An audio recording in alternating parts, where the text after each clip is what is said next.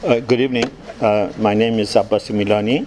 Welcome to our event tonight. I want to offer a special welcome to Professor Stronach, who has come from Berkeley, as one of the luminaries of Iranian studies, who is a giant in the field, and we are very, very grateful that he graced us with his company. So welcome, Professor Stronach.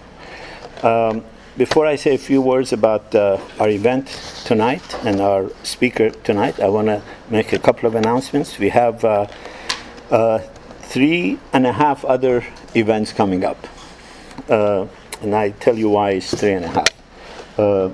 We have next week Majid Roshangar, who's going to talk about literature of diaspora and literature of migration. Some of you would know Roshangar. He has been in publishing business from Iran and now has been publishing a very sustained review of books in diaspora for almost 30 years. His tenacity is remarkable, and he has access to a lot of the diaspora literature. Is going to talk about the Iranian diaspora. The week after that, Kamran Talatuf is going to talk about Iranian women's best-selling novels, The Republic of Imagination. This is based on a book that he's written. The week after that, we have Hushang Shahabi. If you've never heard Hushang speak, I strongly suggest you come. He is a very, very versatile, wonderful, erudite scholar, multifaceted. He's going to talk about Iran and South Africa. One time he came and talked about rice cooking in Iran. One time he came and talked about the Lebanese clerics who came from Lebanon to Iran. And now he's going to talk about South Africa. And in each case, it was extremely, extremely both erudite and enjoyable. I think we're going to have to cancel our last event because of Donald Trump.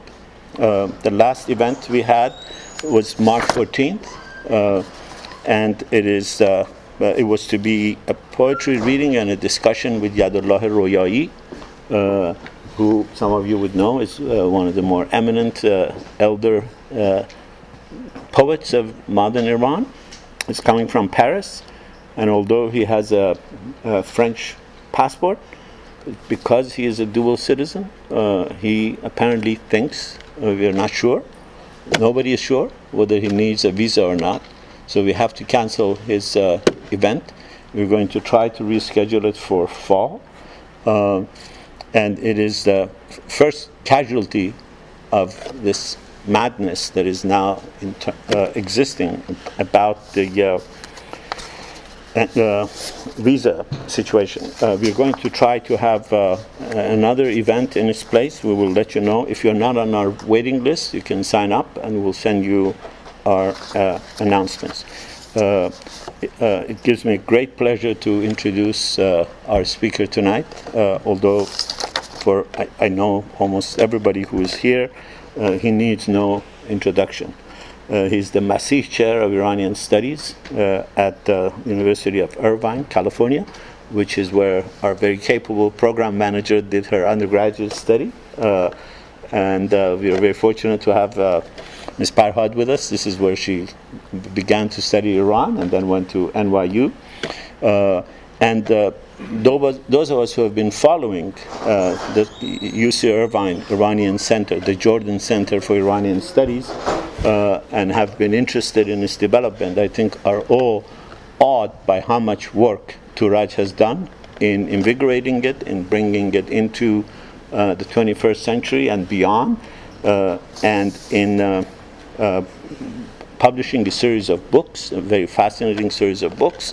He now has the person we had here last time we had an event here, Professor Zarin Kelk. He has him visiting there as a visiting artist. So he's done a remarkable work at the center, at UC Irvine Center. And he's also a remarkable scholar. I think those of us who are interested in Iranian history, particularly ancient Iranian history, think that every time someone like Professor Stronach or someone like Yarshater retires, who is going to fill in their shoes? Who is going to fill in this great need to learn about ancient Persia. We often despair. We often think that there's a dwindling number of these people who are going to do great work, but there always is someone who surprises all of us, someones who surprise all of us, and I think everyone agrees, everyone who is interested in ancient Iranian history agrees that Touraj Daryaee is one of those remarkable, wonderful surprises. He has come and brought much of interest to the field. He is now one of the world's top scholars of Sassanid Iran and of Iranian history, ancient, of Iranian history, Zoroastrian. So it is both for our program and for me personally a great privilege and pleasure to welcome Touraj Daryaee.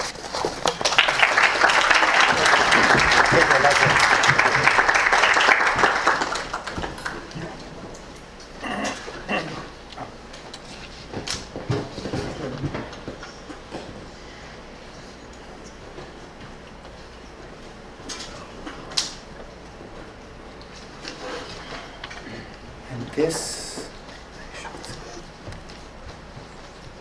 I hope I didn't break it. Jamshid. Can I press this? Ladies and gentlemen, good afternoon.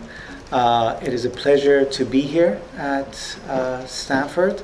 I thank Dr. Milani for being gracious and in that introduction, which خجالت زده کردیم ما رو. همچنین از خانم روما پرهاد, I thank her, as well as Mr. Franco, who has been after me for months to get information out of me, so I'm able to finally come here.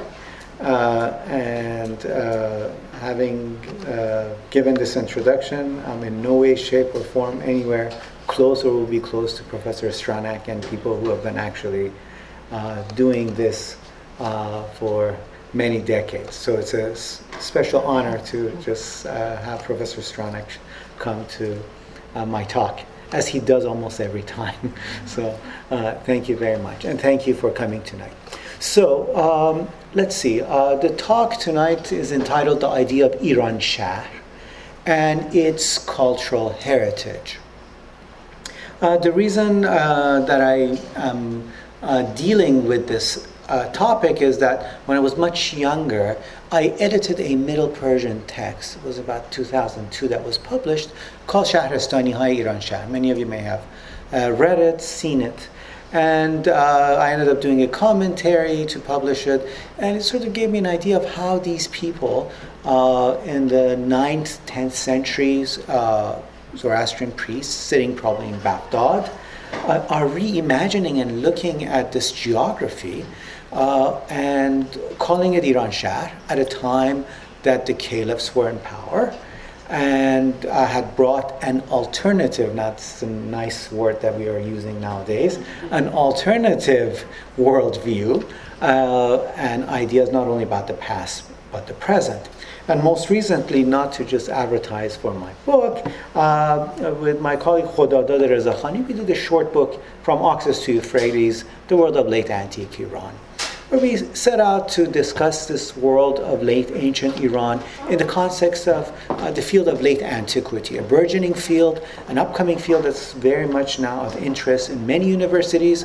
And our idea is by putting Iran in dialogue with other civilizations and into this field, it will invigorate it, it will make it much more matter beyond the sole idea of Iranian studies, which many of us are engaged and have spent our time.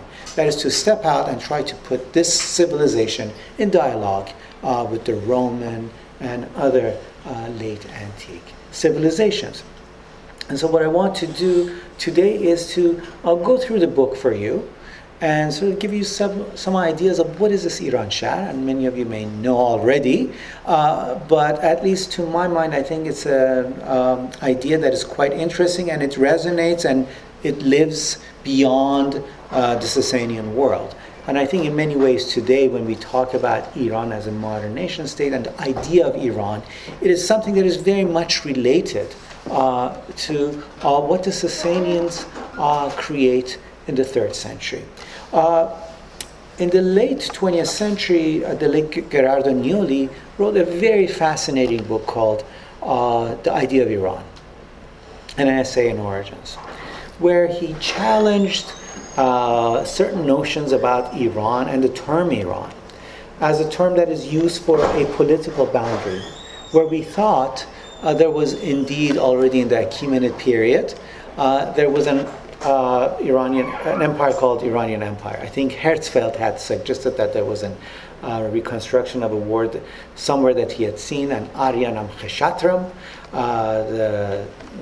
the kingdom of Iranians, where in fact it did not exist. And now we know it did not. And in fact, he has shown that the first time that we find the name of Iran, or Iranshahr, the realm of Iranians, mentioned for any political boundary begins in the 3rd century. Now, the idea of how it came about is a complicated idea that needs discussion and further research, and that is not my discussion today.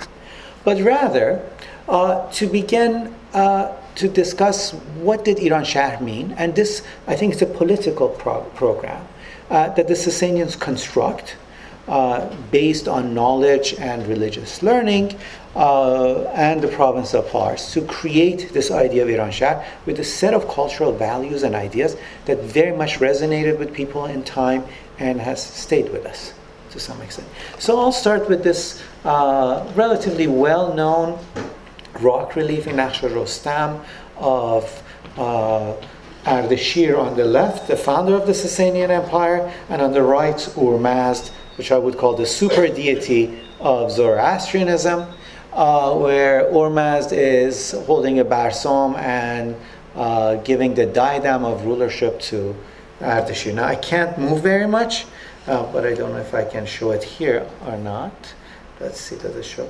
Right here, on the breast of the horse, if you take a very close picture, you find a trilingual inscription. For me right now, what is interesting is the hierarchy of the languages here mentioned. First in Parthian, then in Greek, and then in Middle Persian. Quite fascinating.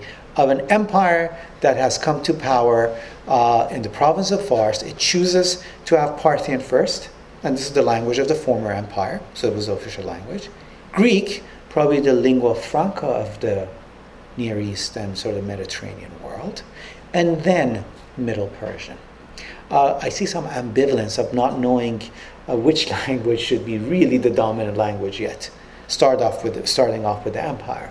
And you find that with Shapur as well early on, where again there's this very fascinating Parthian, Greek, and even the Middle Persian is on the side. So the inscription reads, which I can't read here.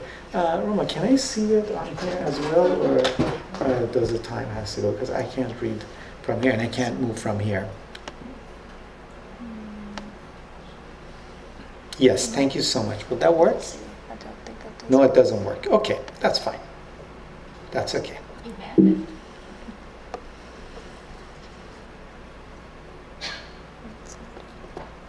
So it's up there. Okay, so let's see.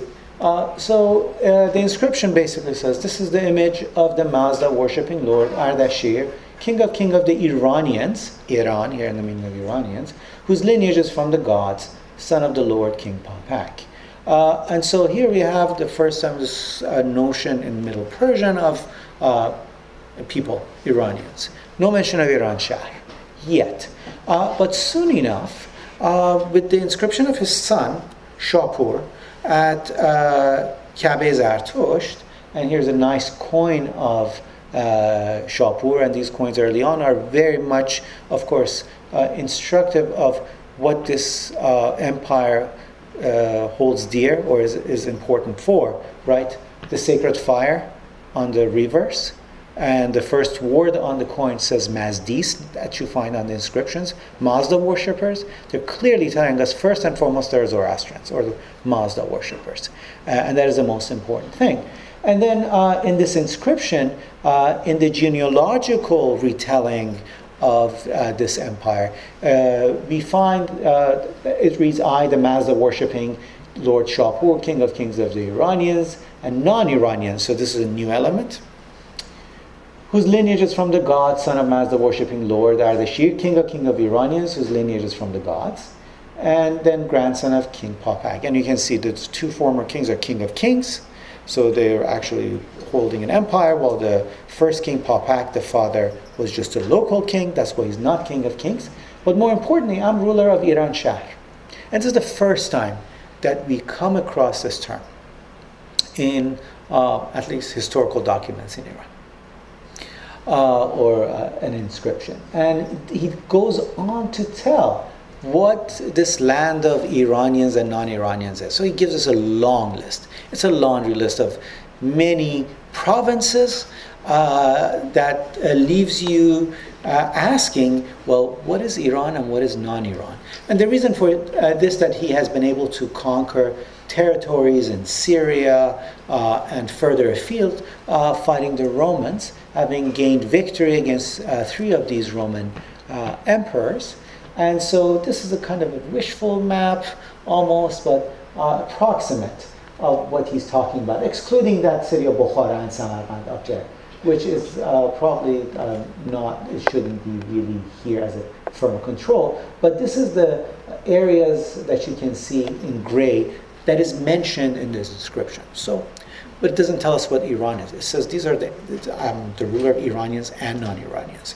So in order to find out if there is a conceptual idea of a land, rather than just an idea, we can go to our famous Zoroastrian priest in the 3rd century, who ends up getting a lot of flack, which I don't know why, basically doing his job in the 3rd century, Kerdir, where he points out that he went along with these early kings throughout the empire and beyond the empire into the non-Iranian territory, established fire temples, instructed priests on how to behave, how to teach, conducted many marriages, and so on. And he ends up telling us what area is Iran. And so this is a Zoroastrian concept in the 3rd century of what Iran as a political sort of territory means. And he mentions Pars, Partia, Khuzestan, Mishan, Asurestan, Notshiragan, Adurbadagan, Spahan, Rai, Kerman, Sistan, Gorgan, Marv, Harib, which is Herat, Afshar, Makran, and the Kushan country all the way to Peshawar. And so, again, interesting enough, we look at this map, Caucasus is not part of Iran, according to this priest. And Arabia is not part of this territory, but pretty much what is modern-day Iraq, the Iranian plateau, Afghanistan, parts of Central Asia, all the way to the Oxus, and all the way close to the Indus, is the territory that the Zoroastrians within this empire, and probably then the imperial apparatus, thought was the territory. So there's very clear conceptual idea of a territory of what this Iranshahr is. There's often discussion among modern historians, which I know not much about, the idea of nationalism and the ways to think of Iran. And Iranians, of course, usually come back and say, well, Iran has always been there. As an idea or in sort of literature or in sacred texts, I would contend, at least in the 3rd century, we have a firm idea of a territory, of a demarcated territory of what Iran is. Now, this doesn't stay constant. In the late Sasanian period, you have, again, another view of what this Sasanian world or this empire of Iran is. Much larger. It's an imperialistic notions that is probably from the 7th century as a result of Khosrow Parviz's conquests of the Near East. Now, if I said the map or the inscription that Shapur was discussing that went all the way from Oxus to what is modern-day Iraq, this idea had lived on all the way into this early Islamic period. Muqaddameh Shahnameh Abu Mansuri, the preface to the old Shahnameh, still survives with us, but the text itself, its prose, doesn't survive. But we know in the prose already the same idea is echoed. And it says the boundaries of Iranshahr is from Oxus to Euphrates, and talks about these other realms and climes and so on. That even in the 10th century, 800 years after this empire begins this program and creates this sort of imagery of from Oxus to Euphrates, Iranshahr, still in literary tradition in Persian, that very much survives. And it's one of the consequences of the Sasanian political program of Iranshahr. And I think that is noteworthy. But who is part of this territory? Are the Christians, Jews, Manichaeans, Buddhists? Are they part of this territory? So this idea of almost like citizenship, who is part of it? And these are ideas that I think are instructive for our sort of modern day of how ancient empires dealt with their population. And if they dealt awkwardly, they would have not such good results. But to be inclusive seems to have been the way to bring calm and prosperity. So again, from the coin of Ardashir, we have no doubt that these are Zoroastrians who have created this idea of an Iran or Iranshahr, and they should have the upper hand. And in fact, if you look at the Zoroastrian Middle Persian texts in terms of terminology, of course, you have Din Rasti and Din Veh, referring certainly to Zoroastrianism. They're not talking about any other religion. But more importantly, very interesting ideas such as Marde Ere Hudin, an Iranian man of good religion. I would say hypothetically, does this mean that there could be an Iranian man of bad religion? Perhaps. I think it's too early in the 3rd century to pose that question and find an answer, but certainly for the Zoroastrian tradition, the Iranians are of the good religion and they're Iranians, okay? And that is what is presented. Now, in the 4th century, because of Iran's neighbor, that is the Eastern Roman Empire, Constantine, invoking itself as the protectorate of all Christians throughout the oikumene, the known world, creates this, I think, discussion of are Christians Iranians or not? Are they part of this empire or not? It is a difficult time for Christians in the 4th century. We should remember that most probably of the Christian martyrologies probably are from the 4th century, when Shapur has to deal with the Christians within their empire, where you have an emperor just next door, you're full saying, I am the protector of all the Christians. And hence Christians' position is quite precarious. Manichaeans already have sort of fallen aside. They are not to be included, I think, mentally as part of this empire, already in the 3rd century. But the Christians are having issues here. And the question is what to do with the non-Zoroastrians. Well, this problem is going to get solved by the end of the 4th, beginning of the 5th century, where it's decided, at least during the rule of this king, Yazgird I, who takes this very interesting title, Ram Shah, one who brings peace to the realm, to allow Christians to function in many ways as the Zoroastrians do, to have a Catholicos, to be residing at Ctesiphon, and in fact the creation of a Persian Christian church, the Syriac or the Nestorian church, which you could say distances itself from the Roman Empire.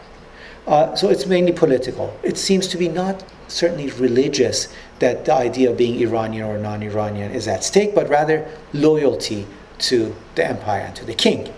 And this Yazgird I is quite an interesting character, not only for Christianity, but Judaism, and the thriving of these religions in the Sasanian Empire. We know that in late antiquity, people at least grouped themselves according to their religious communities.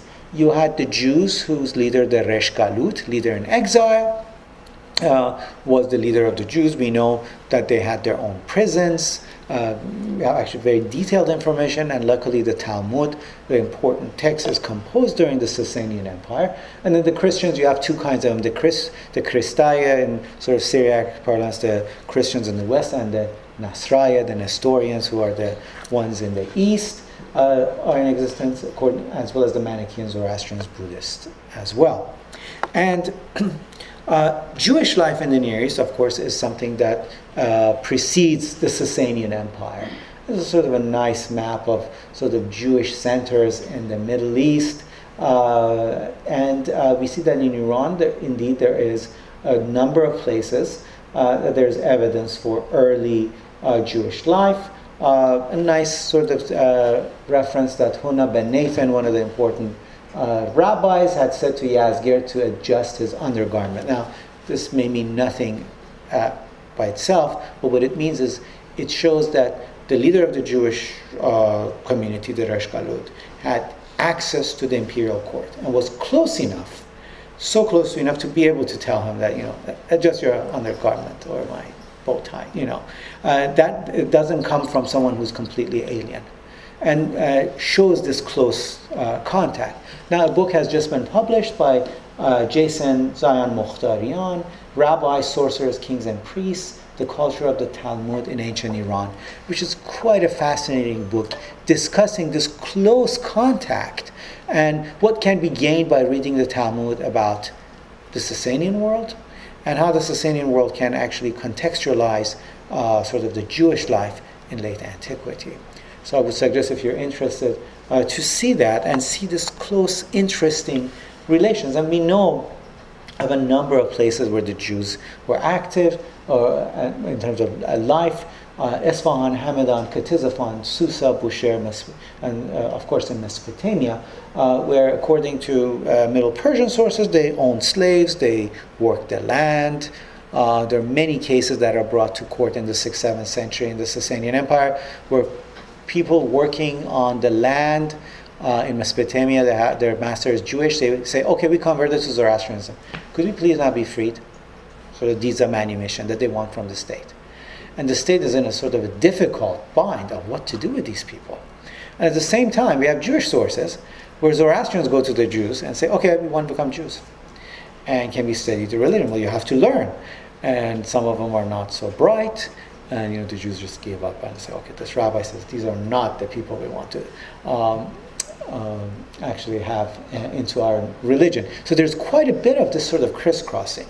Okay, I wouldn't say this may be in a Zoroastrian gathering, but in general, there's lots of conversions from one religion to another one in late antiquity, and we have textual evidence for it.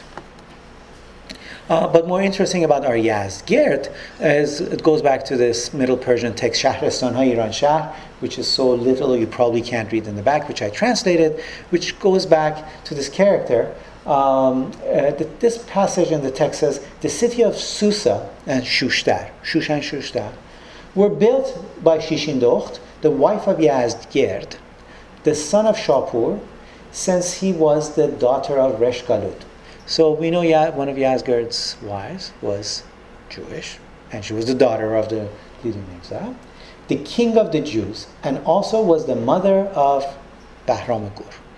And so it's interesting if we were to imagine our very famous Persian ruler who lives beyond the Sasanian Empire. This is not like most Sasanian kings who die with the empire in terms of their vita and life career, be it from Nizami's Haft Peikar to art, medieval art, literature, as well as silver dishes in the Sasanian, but also in the Islamic period, all the way to the modern Republic of Azerbaijan, which have fountains of Bahram Gur. It's a living character. It's very interesting and an evolving character. It's important to know that the mother is Jewish. And probably for the Jewish community within Iran, he may have been seen as a Jewish king. Now, this is not an uncommon way of solidifying communities with the imperial order, okay? But it is certainly an interesting one to have of this Iranshahr. About 40 years ago, if you read the literature, it was suggested that the Jews had very little contact with others living in the community. That is, they had their own quarter, let's say in Isfahan, Yahudiya, what the Islamic sources tell us. But now we can tell that no, in fact, there was very much contact, not only at the top, but among the populace. Shaul Shak at the University of Jerusalem, along with Mr. Nave, have published a number of volumes of these Aramaic bowls. They're very interesting bowls. You mainly find it in Mesopotamia, but other places as well, where there are spells that you would put under your door in the house, or put it into the wall, okay, these are spells, these are sort of wishes to keep evil away, to, and so on. And what you find is most often Jews are writing these spells and Zoroastrians are going because they invoke the name of Ormazd or Mehr. Or sometimes a Christian, they invoke the name of Jesus. And it's a very interesting sort of, it shows this interaction on the popular level. And that's how we can kind of gain a popular religion and also interaction among people. So again, from the top and the bottom, there seems to be contact. If we just want to know about Jewish life, we can look at some of the seals from the Sasanian period depicting biblical scenes. And this is one of them, or two. Here's another one. So the Jews in some way were connected to the court and were recognized certainly. And I would suggest that they were part of this Iranshahr. How about the Christians? Well, already from the Arsacid period, Christians had been fleeing the Roman world in some numbers, coming to Mesopotamia and the Iranian plateau because of Roman persecutions. And so Syria, Mesopotamia, and Iran was the hotbed of sort of Christian activity. I always like to sort of use this passage from the Psalms in Middle Persian. "Abar rudestan Babel anu nishasti mudman giryat ke kamman ayad bud sehun." By the river banks of Babylon there we sat and we cried when we remembered Zion. What is fascinating about this translation from Syriac into Middle Persian is that in terms of the history of Middle Persian literature, the earliest specimens of Middle Persian literature outside of inscriptions are actually Christian Middle Persian texts, not Zoroastrian Middle Persian texts. And that's quite fascinating. And there are these translations from Syriac, so they seem to have been either certainly bilingual, and there's a discussion whether these were actually Syriac translators or Iranians who knew Syriac. That goes back and forth. The dating is to the late 4th, early 5th century.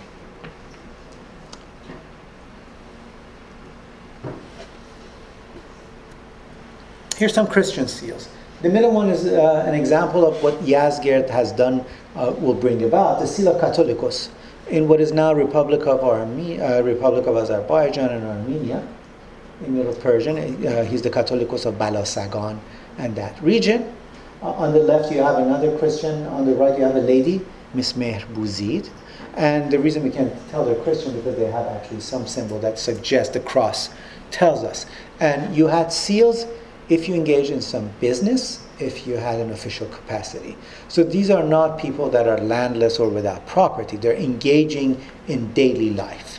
And again, this is important because if you put sort of the world of late antiquity in perspective, I should let you know that after the 5th century in the Roman Empire, for example, except Christians, others had no legal binding. They had no legal status. Christianity had become the religion, and others were not. They had no legal rights. Okay, if you were a Jew living in Byzantium until for a long time. In Iran, we seem to have a sort of a reverse, this ambivalence ideas, and then bringing into fold the Jewish and the Christian community. And by the 6th century, this idea is crystallized in, and it's become legalistic. And this is the law of the king, what is known in Persian as Dad. It's no wonder here's our Anushiravan, King Khosrow Anushiravan, who has taken the title or the epitaph of Dadgar, lawgiver. And in fact, it's not a figment of imagination. This is not propaganda by the Pahlavi regime, but rather records of much early late antique world, where this king was equated with lawfulness and legal matters above all. And in fact, from this time, we find now a set of terminology that is not associated based on religion, but rather who is loyal to the state. And the Jews and Christians, I will contend, that are part of it. So you find mard or zan, man or woman, mard zan is shah, the man or woman of the empire. Shahanshah Bandags, the servant of the king of kings. Here, Bandag in English sometimes it doesn't carry its terminology, all the way from Old Persian, but Darius in his Bayesian inscription says, I have a badaka, so and so that I sent. He didn't send a slave. This means someone who's bond to you, a bondsman, someone who's, it has that sense. But in Greek, when it's translated, it completely sort of gives it a sort of an awkward meaning. Dehigane Shahanshah, the subjects of the king of kings, and Shahanshah Bandagi, servants of the king of kings. These are the legal terminologies now that are used for people, regardless of their religious affiliation. And so what we're beginning to see is that Iranians are not only Zoroastrians, but they're people who acknowledge the law of the king. That is, as long as you abide by the king's law, you're protected. Okay? And that is this legalistic view of what an Iranian is, or Iranshahr. I just want to throw two more interesting sort of tidbits here for you.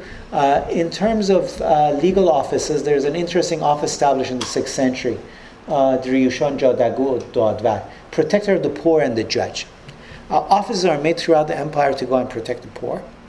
In pious foundations are made, actually, to pay for the poor. Driyushan is the same term, darvish.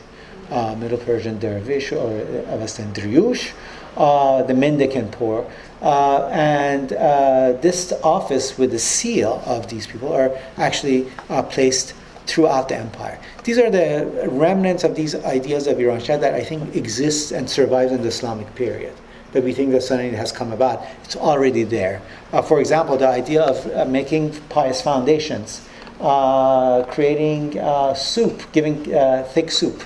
We're having soup kitchens, having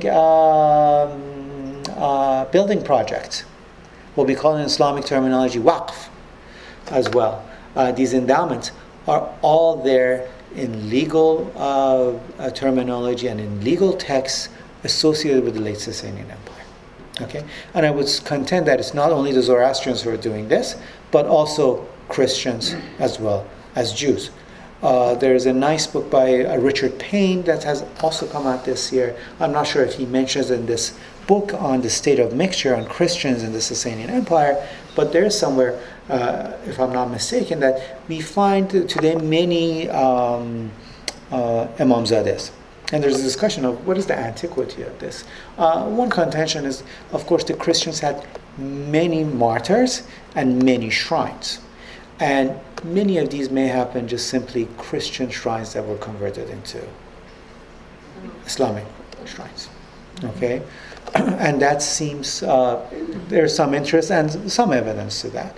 But again, it's something that needs to be worked at very much.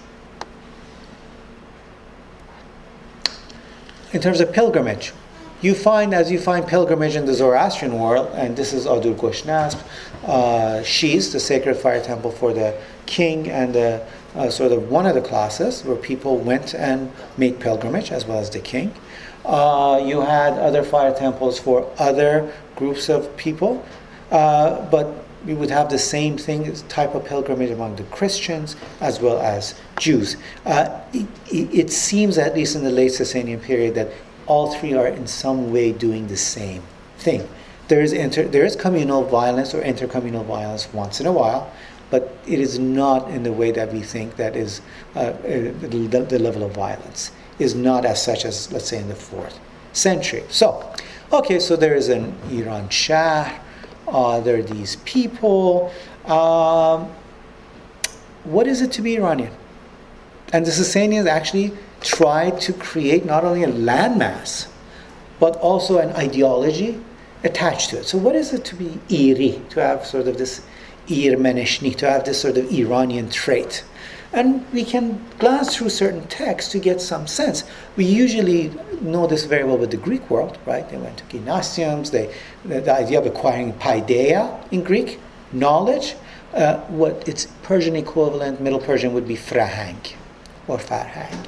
It was gained in a specific way in the Iranian world. And that you can see from several texts. Khosrow on the page. There's a nice manual that I'm trying to translate, a small manual on children, on the behavior of children, what children should do. We usually complain that, the Arabs came and burnt all of our texts and we have nothing left. Well, there are about a couple of hundred texts that half of them haven't been translated. So I hope first we translate these to get a better idea of what was going on, and then sort of lament. That is, first do something and then lament. Then there's a book of Dita Vardish, which is a common text. And in all of these texts, among others, you find ideas of farhang knowledge and the way to acquire it by going to a Frahangistan, place of education, to become farhikhtak, to become knowledgeable. So some of these ideas. So what else? Well, if you were to acquire knowledge in late antique Iran and you went to a Frahangistan, you had to learn, this is sort of straight out of Middle Persian text, good handwriting, and as you can see the Persian has been garbled because I use a PC and this is a Mac. So I apologize, but you could read English. Good handwriting, speed writing, calligraphy, sharp mind, and to have good speech. These were some of the things that you were trained in. Again, when I went to school in Iran, I had to do calligraphy, unfortunately, and it was terrible. But apparently kids in the 6th century had to do the same thing. To learn speed writing is a difficult one, to have a good handwriting, to do calligraphy, and to be trained in a sort of, to be sharp mind, and I'm going to tell you how you gain that sharp mind, and to have good speech, to be able to speak well. Well, first let me get back to this manual for children, which I'm translating, which I really like, and no one since at least 1912 has bothered to really look at this seriously. I'm astounded of, in Iran there are lots of people who worked with this. It's a Middle Persian school kind of a book that was translated in 1912 in German by Heinrich Juncker. And he looked at all the sort of manuscripts. If you are younger, the top section would be good. In school, Dabirestan. So the term for sort of a lower school is a Dabirestan. In school, you use your ears, heart, tongue to acquire culture, Frahan. So that when you leave school, you would choose the wise path and through culture. I mean, it's a bit more involved text. I've just sort of taken a section which has to do with Farhang. And that's why you go to a school. Now, if you're a bit older, going beyond your sort of childhood, when you go to school, when you go to religious school, Herbedistan, go straight. Do not hit and harm dogs, birds, and cattle. I think this very much serves during my lifetime, and I think even today. Furthermore, as you're older, if you're not able to go to school, Davidasan in the morning, attend at night to your teacher, Ustad, or Awistad in Middle Persian, which you get Ustad. So if you can, if you're working in the morning with your parents on the field or what, you go to night school. Okay? So we had night school. This is one more thing the Iranians can gloat about. We had night school before the Americans put this sort of night school program. Excuse me. And sort of the end passage of this text is quite interesting. When you reach the age of 20, go before the savants, the Hirbadan and the Dasturan, the teacher. They will ask you about knowledge. If you are not able to answer, that is, if you go to your final exam probably and you fail it, the questions, people will look at you. Everybody is going to stare at you. And you will look at the ground. You should sort of be very much embarrassed and not. These are these ideas, and you could see it's a more detailed, these double texts for children and sort of the youth. Quite interesting on how someone should behave. And so they're behaving properly in the late ancient Iranian world that nobody talks about, as far as I'm concerned. Nobody talks about these texts, and they're just there. In terms of religious historical texts, the Khosrow on the page also states that you should know your past history. You should know history. I'm a history teacher, so I will emphasize that. You should know your past. What is interesting is that we think the time that the Avesta as a text, okay, not that it wasn't there, is written down, and the time that the sacred narrative of Iran's past is put down are both in the Sasanian period in the 4th and 6th century. They're only a century apart from each other.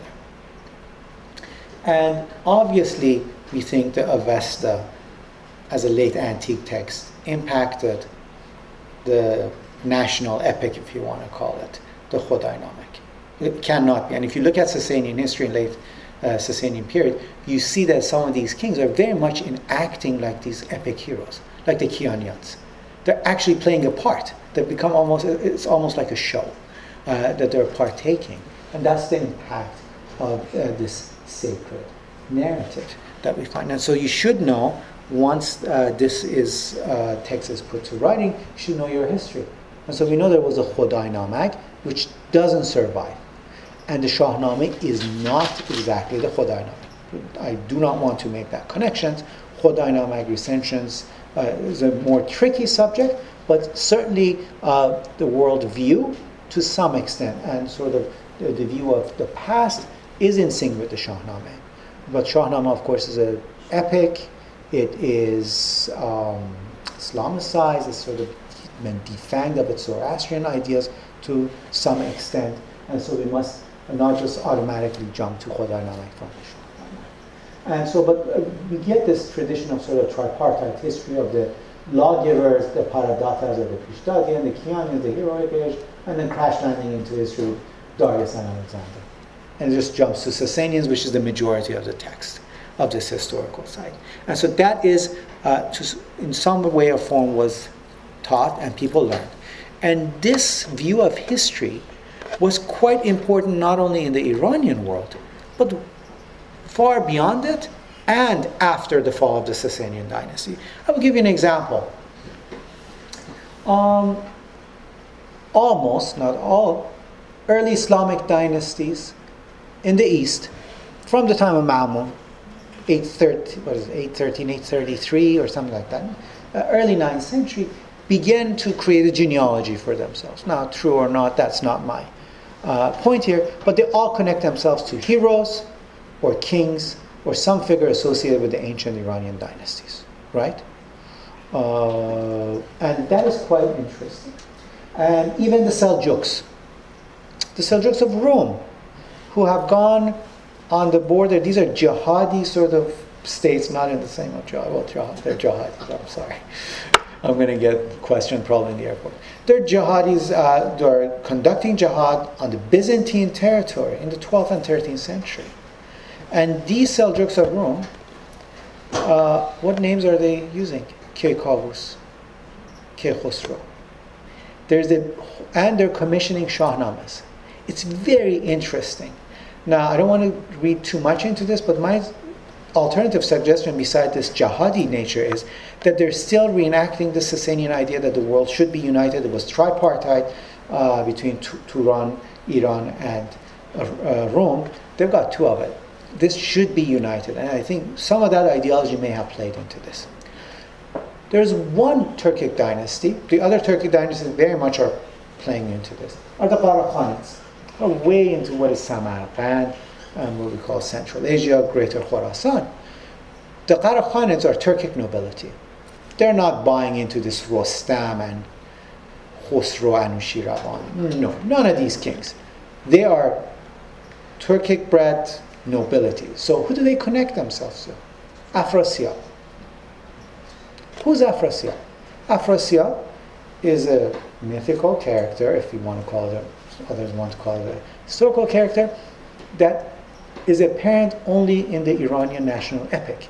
That is, if you even want to not be part of this national heroes and be outside of it, you still have to use the characters from this epic and this history. This is the power of this text, not only in late antiquity, but in the medieval times. They have to go reach into the Khodaynamek, traditional Shahnameh. Oh, Afrasiab, yeah, that was the Turks, and so we're related to it. That is the power of a text. Okay. And some of the more religious sort of ideas associated with being Iranian that you find in Zoroastrianism is the idea of being righteous. And more importantly, something that I always like to tell every time I give a lecture, there's this concept in Middle Persian called peyman. Mean sort of balance. The idea of being radical is something distasteful to the Zoroastrian tradition. the Iranians who very much like to talk about their, truths or ask they're a true Iranian, it's very good to take some word of advice from the ancient texts, to be balanced, to not be sort of radical on this side or that side, but rather sort of take the middle ground. And there's much text on this as to why you should do this and why you should do this. In terms of, so these are some sort of intellectual, mental ideas. There are also games that are used for training, and I'll go through rapidly and we'll be done. In terms of mental game, we know that chess and the game of chess came to Europe via the Muslims in the 9th century. Of course, the earliest manual on the game of chess is a Middle Persian text that we can maybe date it to the 6th century, to the time of Khosrow Anushirvan. And it's a game of strategy, wisdom, life. It's a Middle Persian text. Again, I'm advertising for myself. Dr. Milani has one of it. I've translated the text again more recently with sort of copious notes of this Middle Persian text, which tell us lots about ideology, worldview, and what the Sasanians were trying to propagate. Now, in terms of physical readiness, just as in the Greek world where you have to be ready mentally and physically, in the Iranian world you had the same thing. We know that in Europe there's evidence of jousting from the 9th century. Again, interesting. But it's important to know that the idea of nezagvari in Middle Persian already exists in the 4th century. That's maybe a battle scene, and that may be Mr. Hormuz, the brother who ended up going to Byzantium, and he became known as Hormizdas. And his letters are just being translated.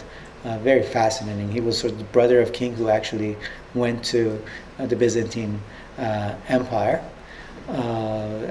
Something to write on. These sort of these contenders to the throne who leave their empire and they go as princes to be crowned in the enemy camp. But we find evidence of jousting. Other games. The earliest reference to the game of polo, again from late antique Iran, Chobigan, where we find that is another game which seems to have been a kingly game. And lastly, the chase. And the reason you go on the chase or the hunt, and here is Mr. Bahram again, being shown hunting, and there is another Sasanian dish, is to be ready in the off-season. It's as opposed to the season for warfare. In order to be ready, you want to practice, you go on the hunt in the off-season. And that's, you might say it's a form of sport that maybe not so much kindly looked upon today, but in late antiquity, that is the way to keep yourself in form and in shape.